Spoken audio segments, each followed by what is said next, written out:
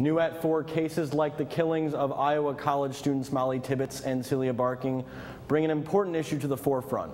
Young women often are the targets of deadly assaults, and it can happen anywhere. Locally, a reported incident at WIU's campus is making some students feel a sense of danger, but they only found out about it because of a post on social media by the woman it happened to. I spoke to the student who says she was chased by a man in the middle of the night.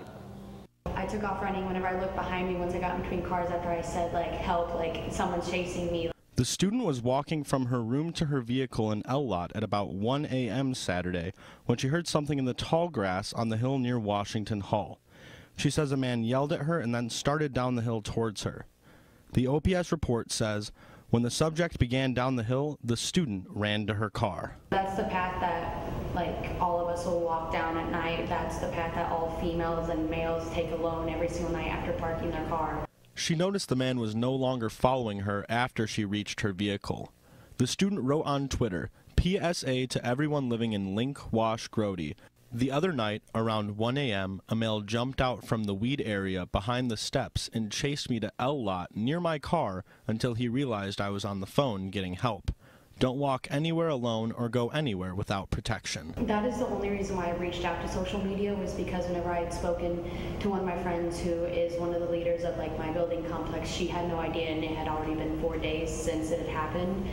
The incident was sent in an email to resident advisors on campus, but in the public safety report sent from OPS for September 14th through September 16th, the incident was not included. And so OPS hadn't let anyone know. They just kind of put it in their case files, and that's why I put it on social media, because no one knew about it. She says OPS gave her tips on how to stay safe, but she's upset that her story wasn't widely shared.